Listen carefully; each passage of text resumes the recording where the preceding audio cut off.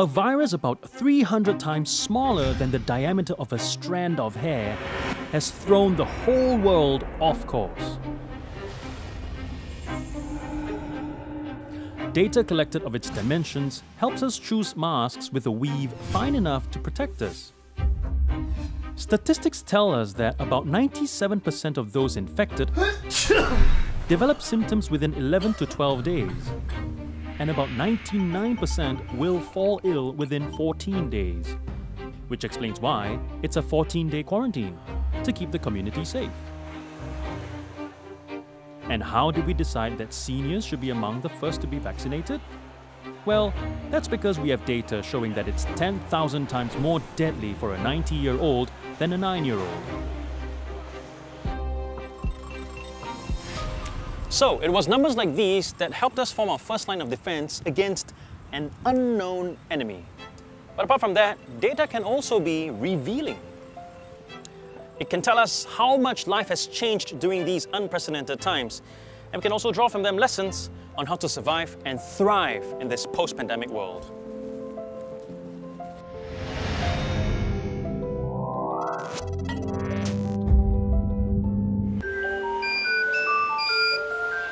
It's been over a year since the pandemic began, and COVID-19 has changed the way we live our lives. Door handles, elevator buttons, and even hands have all become COVID-coated booby traps. And for most of us, the long commute to the office has now become a few steps to our desk. Instead of long days stuck in meeting rooms, we're now caught up in endless video calls. And who knew the latest fashion accessory would be this? A mask.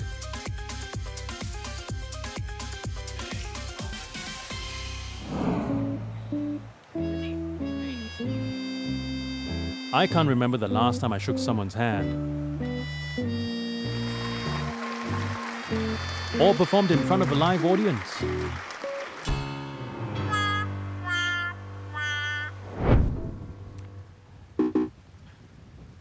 All these small changes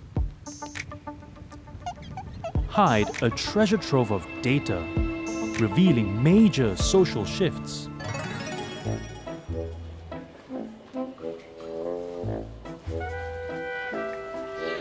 Normally, I wouldn't get up close and personal with so many people.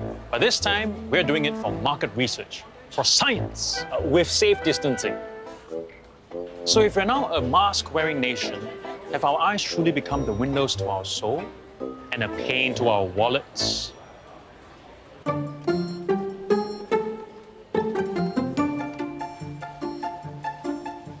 You see, scientists have actually noticed that the pandemic has changed our relationship with our own faces. But to what extent?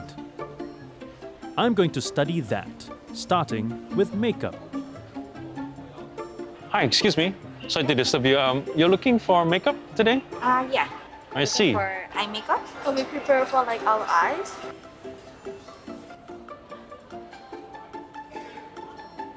Because with the pandemic, like we're wearing a mask, the lipstick you can't really see it. Your eye is the only one you can see. We have actually seen a drop versus a year ago for makeup. However, we are actually seeing like month-on-month increase in eye makeup. So nowadays, we're always meeting on Zoom. Is there any particular color or type of makeup that has seen a pickup in sales? In the past, people are actually more into buying single color as well as dual color applicator for eyeshadow. Now, they have actually shifted more to the color palettes where there are multiple colors. When we weren't looking, sales of eye makeup were reported to have skyrocketed all over the world. And one of the world's biggest e-commerce companies, Alibaba, even reported eye cosmetics going up 150%. So for many, the pandemic has changed long-held beauty routines. And with masks becoming so ubiquitous, the emphasis appears to have shifted to our eyes. But Are our masks hiding some serious upgrades underneath? So we try and bite first, okay? And then just press down. Clear aligners are transparent forms of plastic braces, uniquely tailored to fit each individual. The shape of your teeth is captured using a scan. And from this, a set of aligners is 3D printed. And over the course of between 12 and 18 months, the plastic molds slowly move your teeth into the ideal position. Less painful and less awkward than metal braces, this quest for perfect pearly whites doesn't come cheap. The treatment can set you back anything from $1,500 to $7,000 US. Open wide. Much more expensive than metal braces. So, at a time when some people are tightening their belts, sales of clear aligners are taking off. So right around the back here, there's a bit of misalignment. At least Now, if I 2 put them brands together, are reporting you want all exponential the growth. teeth biting together I don't nicely. get it. In this new era of masks and work from home, why are people paying eye-watering sums to sort out their smiles? Hey! Investment banking analyst Tony is one of those people who paid more than $4,000 to get his perfect set of pearly whites. What made you decide to begin the treatment? Why now? Why this year of all the years? When the COVID hits, everybody works from home. So every time I look in the Zoom, so that's when I started to really seriously thinking about doing something on my teeth to make myself look confident, look better. Tony isn't alone. 4 in 10 Singaporeans are now more conscious of their smiles with the surge in use of video calls. It's not just orthodontists who are smiling all the way to the bank. Aesthetic doctors too are seeing an uptick in business. So I'm heading from the dentist chair to the examining table. Scientists from the Massachusetts hospital sent a survey to more than 100 dermatologists across the nation. The results suggest a 56% increase in people seeking cosmetic procedures. It's not just the United States. Cosmetic doctors and plastic surgeons around the world, the UK, Australia, Japan, South Korea, have all reported surges in bookings. It's being called the Zoom Boom.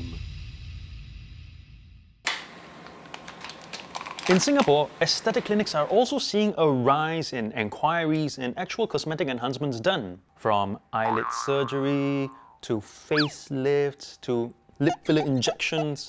Singaporeans are using this opportunity to get nipped and tucked. Dr. Adrian Wee, a plastic surgeon who's been in practice for more than 14 years, fills me in on how this Zoom boom has been keeping him busy. What is it about Zoom, that has this big impact on how we view ourselves? Teleconferencing with programs such as Zoom have led to people being more aware of the way they look because they're literally looking at themselves all day on the screen. Since everyone's on work from home, might as well just get it done. Are you seeing more men coming in? Interestingly, yes. In the past, I think men would make up about maybe 10% of my aesthetic practice, but now I would say it's at about 20 and even 30%. This COVID period has really been the catalyst, I think, for a lot of them to do stuff like droopy eyelids, to correct their droopy eyelids, or even get their eye bags done. All right, so doctor, with my face, right, how can you make it more zoomable? For you, you've got quite obvious eye bags. So I'm just going to do a bit of marking. Minimally invasive techniques would be to mask those lines through the use of fillers. If only this was like a magic pen and wherever you drew it, the corrections just... Oh man, then I'd be out of business. Place the filler product right at the line there. I think you look great. Yeah.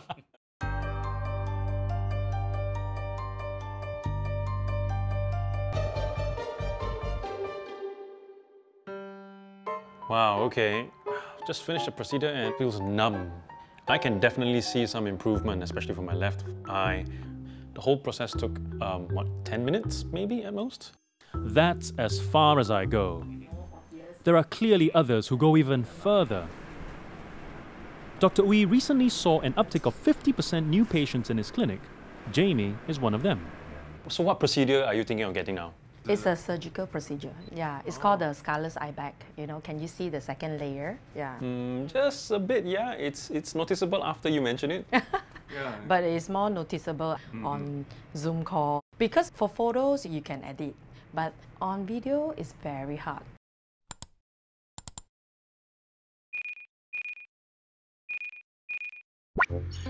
The proliferation of meeting apps has created new phrases in our lexicon. Zoom boom, Zoom face, Zoom fatigue, and well, the latest I heard, Zoom body dysmorphia. It means finding your own image in a group video call so unappealing that you can't focus on anything else.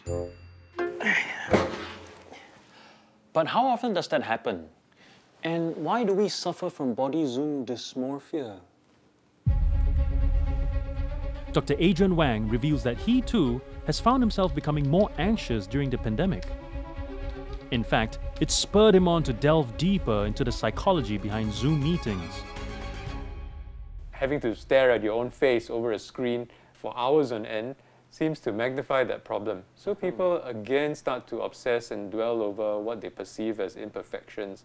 And this can worsen their anxiety and their mental health. Is this issue just simply us finding ourselves more unattractive, or is there something deeper? In general, I would say that no, it's not a standalone problem by itself, but it's an important component of many of the things that stress people out because of the pandemic. How many people do you think in Singapore have this, are affected by this body Zoom dysmorphia? I see about 15 to 20 patients a day. And most of them have work-related stress from Zoom and virtual meetings. And you multiply that with all the mental health professionals and counselors in Singapore, you come up with a pretty big number. Before the pandemic, many people saw working from home as a luxury.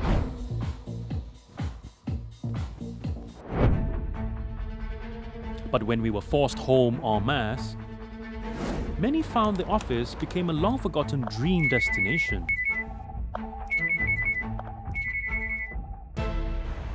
In fact, a survey conducted on more than 3,000 Singaporeans in the middle of 2020 found that nearly 2/3 of those who worked from home reported feeling stressed.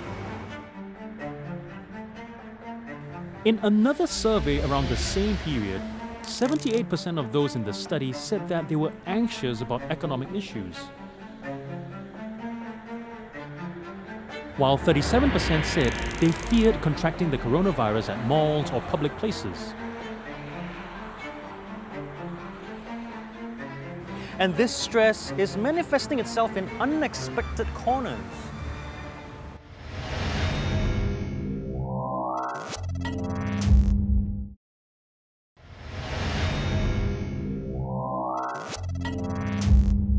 Third straight day, Singapore has recorded more than 1,000 new infections. The region has seen more than 1.35 million cases. More than 1 million people have died in the COVID-19 pandemic. Over the past year, the world has been focused on the rising number of infections. But it appears our single-minded focus on those numbers may have blinded us to other health issues. I've never liked visiting the dentist, but luckily this time I'm not getting my teeth checked. Or so I think. I'm here because the National Dental Centre Singapore saw a spike in the number of people seeking endodontic treatment in 2020. Endodontics, a specialist branch in dental treatment that deals with problems such as complex root issues, teeth replacements, cracked teeth, basically badly damaged teeth. And I'm on the dentist chair. Because the spike in cases of damaged teeth has been so dramatic during the pandemic, that Dr. Chua from the Dental Centre insists that since I'm here for his interview, that I should get my teeth checked. Oh boy. Bite the teeth together. Any pain on the teeth when you function? No, not usually. Any pain on the jaw joints? On the joints, no. Okay, any headaches in the morning? Headaches, no, not really. Really? Yeah. Are you aware if you're clenching or grinding? Yes, just once in a while in the daytime. Oh, daytime. I can spot a crack line on the canine. Huh? Okay, thank you. Doctor, I'm just like super surprised that I have cracked teeth. It's due to my clenching. Cracked teeth can happen if you bite very hard foods like ice and bones. But people do not bite very hard foods. So the majority of the cases that we see are as a result of clenching and not grinding. There are distinct differences. Oh. So grinding is like you wear off the teeth. But clenching is you just bite and bend the teeth. And they bend the teeth and then they crack. According to Dr. Chua, the root causes behind teeth clenching are largely psychological. In the past, we did some research on it. 38% of the patients, they will tend to be moderately depressed. In the center here, our percentage of females to males is about 80% females to 20% males. In this pandemic situation, there are issues of the mind, the challenging times, so I would anticipate this to happen more. Cracks in teeth often come about because of excessive clenching and grinding of teeth at night. Our teeth enamel is actually harder than steel. In the day, the bite force on our teeth ranges from 1 to 10 kilograms. At night, this force can go up to an estimated 30 to 50 kilograms. Imagine that!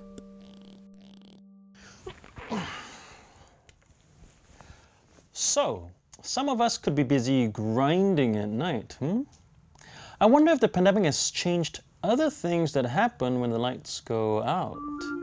Something I rather enjoy, something that most of us probably can't get enough of. I'm talking about sleep lah. In a global survey by an app measuring sleep quality with 70,000 participants, 37% reported taking longer to fall asleep. Since the start of the pandemic, I've been getting way less sleep than usual and what is needed. But then again, I've also got a newborn baby to take care of.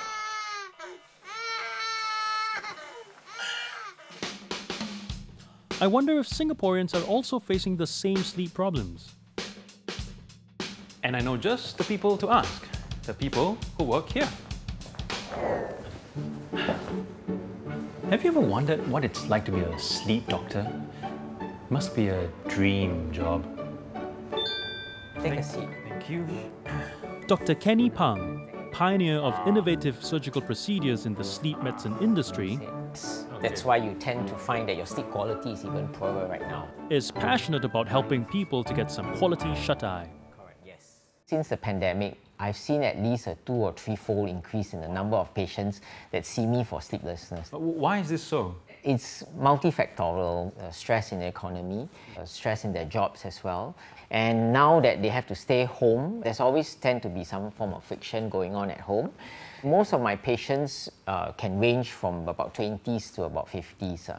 And men, women? Women more. They tend to be more anxious personalities and more perfectionists compared to men. Men tend to be more type B, they're more relaxed. I would have thought that because more people are working from home and staying at home longer, then we have more time to fall asleep. They take for granted that they can wake up later in the morning, so they tend to sleep later at night. We shift our clock backwards, we mess up our circadian rhythm, and a lot of times this can lead to sleeplessness or even insomnia. So then what do you recommend is the best way to sleep? A lot of my patients are sleepless for a short period of time, and I teach them sleep hygiene. Sleep regularly, every night 11 p.m. to 7 a.m. in a quiet, cool and dark area. They should not use any blue light emitting devices 2 hours before sleep, no exercise 4 hours before sleep, and avoid stimulants. Wow, there's a whole checklist to do. Oh yes, but it helps.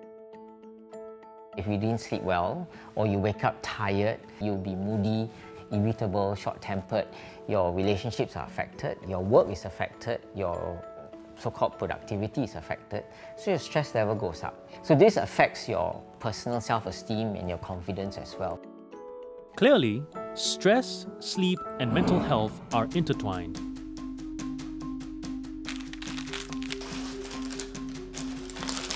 Triggered by the stress and strains of COVID-19, we reach for the junk food.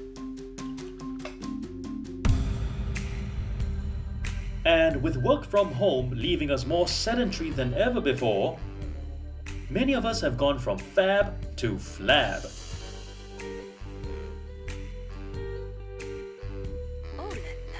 According to Grab, the start of the circuit breaker saw double the demand for desserts such as frozen yogurt. Fast food orders, specifically burgers and fried chicken, also rose by over 30% during this period. Well, it's no wonder that experts have coined a new term to describe a rise in obesity caused by COVID-19. COVID-obesity.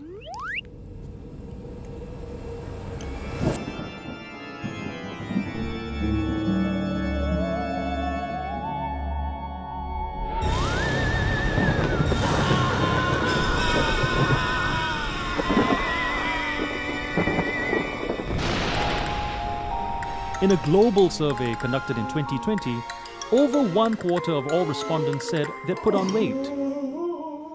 In Singapore, the proportion is even higher. 1 in 3 people said they piled on the kilos during the pandemic. And of those who gained weight, 30% reported an average increase of around 5 kilograms. A weight gain that's the result of moving less and eating more thanks to the pandemic. A reminder that COVID-19 can hit us even without an infection. In any given period, the National Cancer Centre sees a steady stream of new cancer diagnoses referred to the specialists here. But from February to July in 2020, it reported a nearly 26% drop in new referrals. What's the reason for this fall? I think partly because during that period there were real worries about people entering the healthcare facilities, especially during the height of COVID. There was a decrease in, for example, breast mammography done during that period of time. There was a decrease in colonoscopy done during that period of time. And I think those decrease in screening could have contributed in a slight decrease in the incidence of cancer during the period. There might also be a decrease in the willingness of patients to visit the doctors. What are the repercussions of someone coming in to diagnose their cancer a bit later? I think if the delay is about a month or two, it's very unlikely that it will significantly impact upon its diagnosis. But of course, if the delay goes on for months on months, then there will be a significant impact. It's always better to treat the cancer at its earlier stages than later stages. A study in the UK estimates that across 20 cancer tumor types, just a 6-month delay in cancer referrals would result in over 9,000 fatalities and over 170,000 life years lost. Fortunately for Singapore, it has not come to that. So while Singapore's medical system did not collapse under the pressure of the pandemic, the virus has brought us down in other ways and is hitting us where it hurts.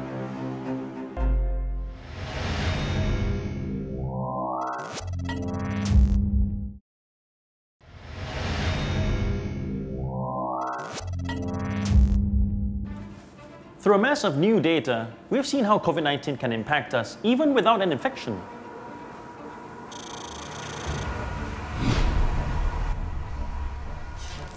This pandemic has triggered a mental health crisis. More of us are stress grinding our teeth, and emotional eating has left many of us overweight and unhealthy. But COVID-19 has hit us where it really hurts. No, not there. I mean, our wallets. Global economies are suffering the worst recessions since the Second World War. The World Trade Organization reported the steepest drop in global trade on record from March to June 2020. And as a global trade hub, Singapore has been hit hard. The city saw its worst quarter in history over the same period, which also coincided with the start of the circuit breaker.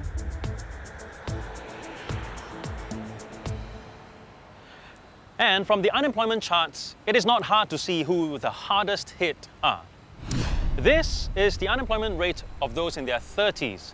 It rose from 2.3% in September 2019 to 3.5% in September 2020. This means that there were about 19,000 people aged 30 to 39 who were unemployed. Now, if we take a look at the same chart for the people aged 40 to 49, not only do we see an uptick in unemployment for this group of people, but the rate was higher and the rate of increase steeper. But amid the dark economic clouds, there has been a secret revolution going on. During the circuit breaker, cash was no longer king, and e-payments took center stage. According to DBS, Singapore's largest bank, digital banking transactions rose 40% in 2020 compared to the year before. There was an unprecedented drop in cash usage of 28%. And in 2020, 460,000 of us paid online for the first time. What's more amazing, about a quarter of that number, which means 120,000, are aged 50 and up. Has the cashless society we have been talking about for years finally arrived, riding on the coattails of a pandemic? I'm banking on e-payment enthusiast Shi Zi-kun to give me the answers I need. So when's the last time you actually used cash to pay for something?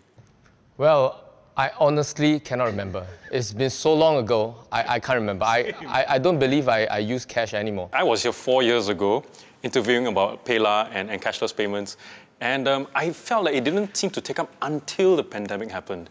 Do you think that that was like a catalyst for everyone to go cashless? I think last year was a year where it all came together. The needs arising from the pandemic, where I guess people might not want to touch cash that much. We partnered with government agencies to roll out these capabilities to educate a lot of these merchants on digital payments. It's safe, it's convenient, and so we start to see a lot of adoption points. There are already about 180,000 points where you can actually use PayLah. When it came to corporate pay now transactions, that was actually a 6-fold increase. SMEs who were traditionally paying through checks have adopted digital payments instead. Would you say like, this is the beginning of the end of cash? Well, I would say this is certainly the beginning of a huge transformation, a digital revolution. One day in the very near future, cash could be obsolete.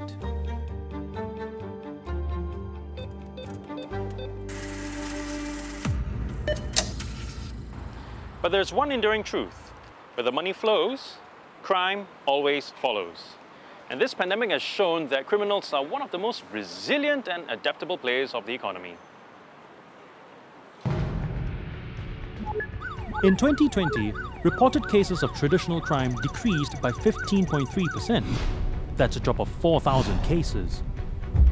And yet, overall crime climbed 6.5% in the whole year. That's because scams saw a near 65.1% increase in 2020. Specifically, e-commerce scams increased by 19.1% in 2020 compared to the year before. And the total amount cheated tripled from $2.3 million to $6.9 million.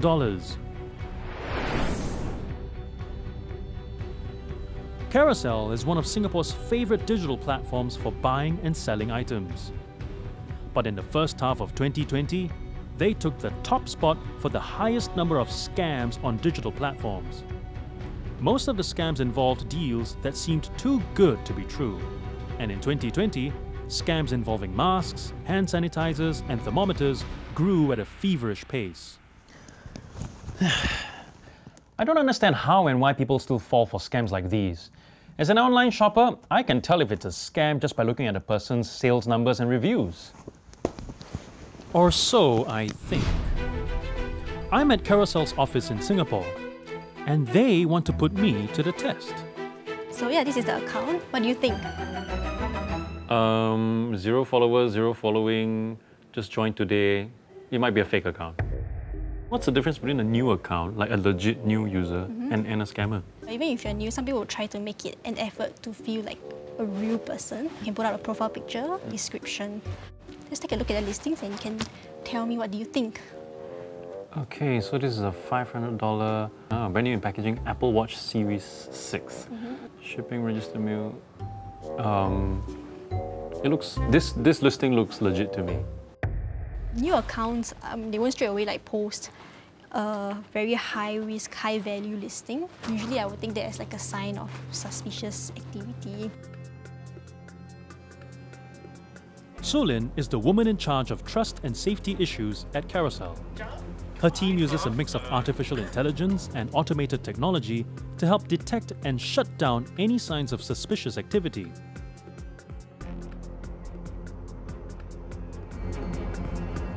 So in 2020, we've deactivated about 50,000 accounts. This is to prevent bad actors from indiscriminately creating disposable accounts where they scam and move on, scam and move on. How successful have these measures been? Over the course of 2020, we saw 67% drop in our fraud incident rate. I don't really expect another huge spike like what we saw before, but I think it'll not go away. In the early months, we saw scams were around masks and sanitizers, right? And then during Circuit Breaker in April, it's all about Nintendo Switch scams and PlayStation scams. Okay. So as long as the next big thing is happening, that's where the scammers are going to go to. Yes, yes. So, the criminals have followed us into cyberspace. And if there's one more thing we can gather from these numbers, it's that while we love going online, we love the great outdoors more than ever. In fact, we might be embracing this healthier lifestyle a little bit too hard.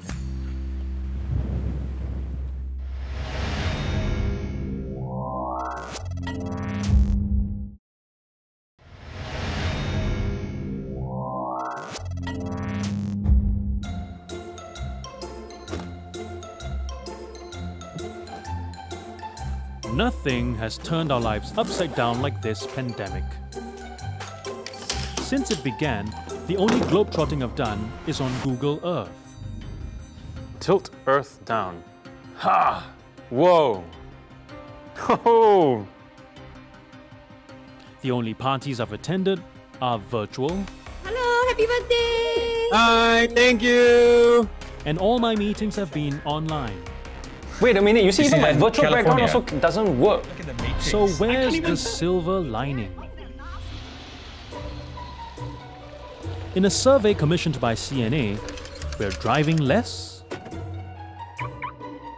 We've also been taking public transport less. On the other hand, we've been doing more walking and cycling. And 40% of us claim to be more active than ever before.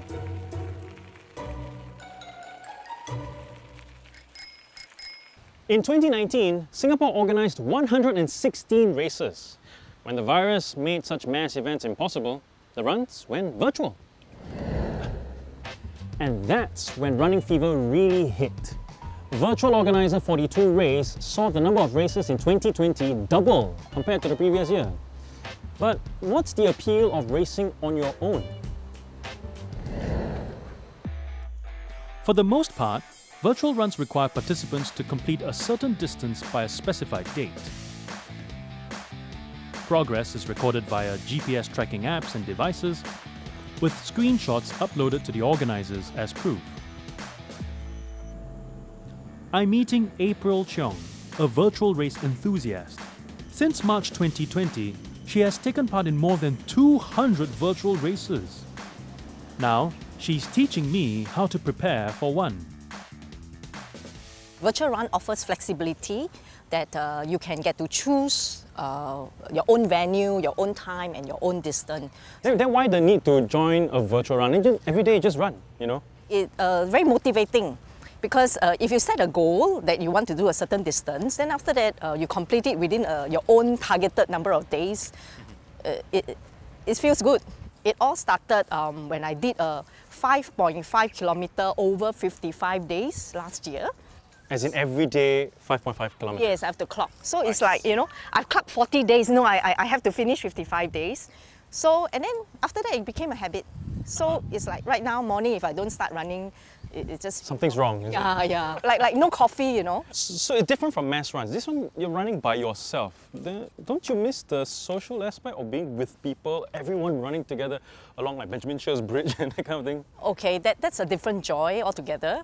So if for those people who still likes to compete, there's this leadership boards and you can track the runners, you know, who is first and you want to run faster. So what are the other benefits of virtual running? It builds up stamina. You can start very short distance, and then over a period of time, if you can meet that and you get more motivated or you're more confident that you can do longer distance, and then in the longer run, you will get to want to do more things.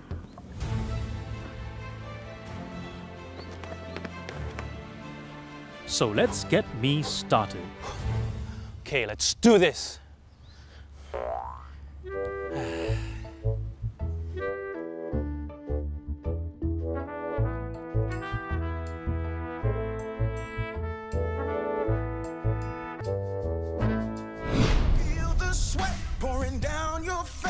Adrenaline pumping all through your veins. Feet feel ready at the start of the race.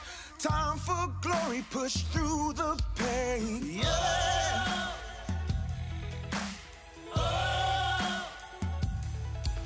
Our new enthusiasm for running is also triggering a gold rush on running shoes. So even as the economy is doing badly, shoemakers are raking it in.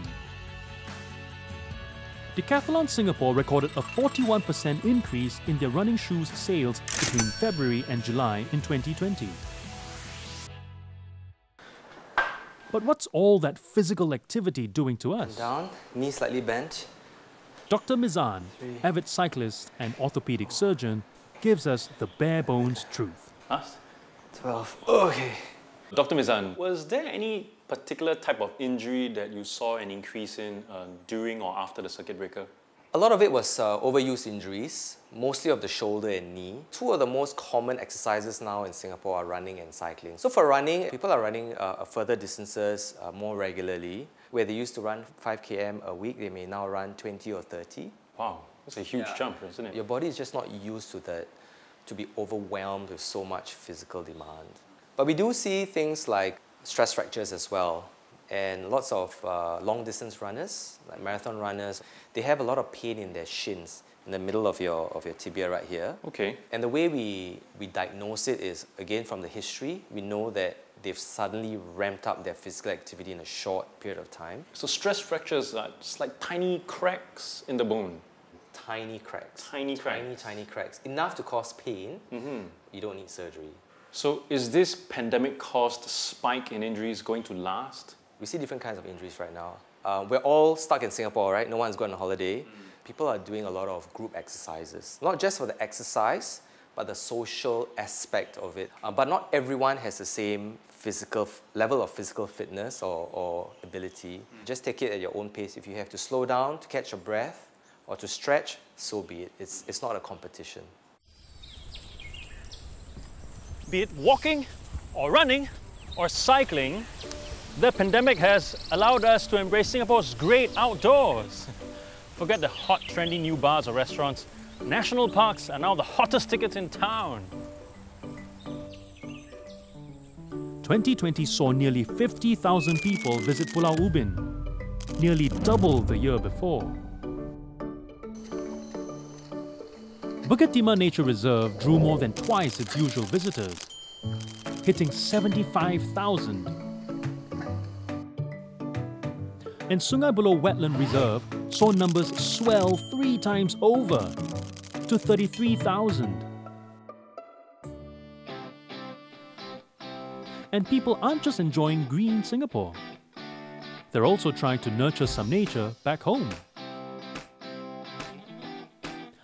In June 2020, Parks announced plans to give away 150,000 packets of homegrown fruit and vegetable seeds. The response was overwhelming. They ended up handing out 400,000 packets instead. In 2020, local Facebook group Urban Farmers Singapore also saw their membership grow by 1/3, adding 10,000 new members. Why would a pandemic make urbanites like us grow green fingers? Hi, Jack. Jack Yam helps run Urban Farmers, and he's a man who knows his peonies from his pansies. I've got microgreens going. This is red radish. This is wasabi mustard. Wow. Yeah. Pinch off a whole bunch of it. Yeah. Oh, just watch out for the I'm not gonna eat this Okay. one. Yep. Thanks. Oh wow, there it is. Wasabi. Yeah. I can taste wasabi. Yeah. So if you have a whole bunch of it, yeah, the kick just goes like straight through. Whoa. Right. And this is what they call organic, right? It's just- Yeah. No pesticides. So why do you think more and more people were picking up urban farming during the pandemic? I think they had more time. There's also this thing about food security. I could just come out, harvest whatever I need, go in and prepare dinner. Over here, this is rosemary, a Mediterranean herb. Not easy to grow, but nice. we like it because my wife does roasts, like roast potatoes, roast chicken. Sometimes it goes with a steak. Oh yes. Yeah. Oh, don't make me hungry, Jack. It's also therapeutic to just check out your plants. So that probably led to the increase. So, I mean, apart from your corridor, there's some greenery on the other corridors as well. You know, have your neighbors caught on? Oh yes, I started sharing like microgreens and just to encourage them to try. And then from then on, they moved up, you know, to leafy vegetables and stuff. So you planted the seeds in your neighbors, so to speak, and now they're bearing fruit. Yeah, in a way, yes. So this is broccoli. This is broccoli? Yeah, broccoli. So this is the microgreens version, basically seedlings, you know, of the broccoli. Do you think the interest in urban farming is here to stay? So interest may wane, you know, but there are those people who have found it fulfilling, and definitely they are going to pursue this, you know, in the long term. So lift it up, and we go for it and slip. What are the effects of urban farming on us in the long run? Well, definitely you see that there's a slight shift in the mindset. You can actually grow crops within your house with technological advances, things like grow lights, hydroponic systems. The authorities have taken notice of the needs of the people. They have opened up plots of land for small-scale urban farming, which is really great. While working from home has spurred some to take up home gardening, others have clearly turned to home baking.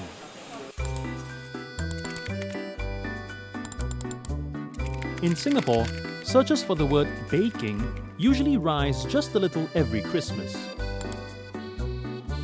But in 2020, the searches spiked in early April, after the circuit breaker was announced.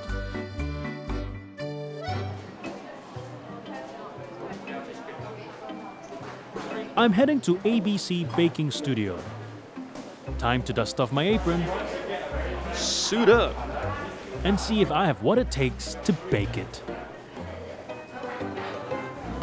Help. We have a lot of first-timers coming for our classes. And why do you think there was this increase in demand? Currently, a lot of people are working from home, so they actually have more free time to explore their hobbies. So yeah, they come for baking classes. You know, out of all the different hobbies that we could do at home, why baking? Baking is skills that probably could bring them some side incomes. So after baking, they can actually sell their products. Rachel Low picked up baking almost a year ago. Her baked goods, however, are for personal consumption only. Have you always been someone who bakes at home, or is this something new to you? So before the circuit breaker, I never thought of baking. During the 2 months, we actually stay at home. So I have more time to bake. Baking for me is actually therapeutic. I actually enjoy every single step of it. I signed up for the whole cake course, so I actually have plans to actually learn more techniques. Okay, let's try what we have baked today. Yeah, can't wait to try my madeleines. Let's see how it is. Yeah.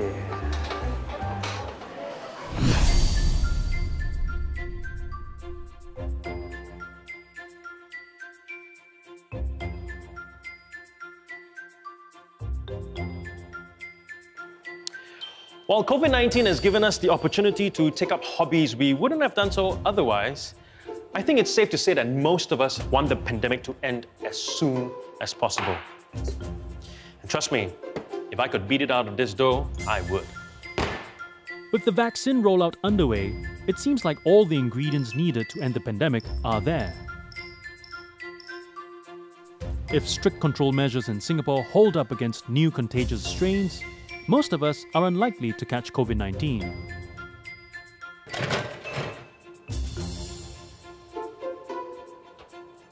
But we still need to keep our hygiene habits up, our stress levels low, oh yeah, and our emotions in check.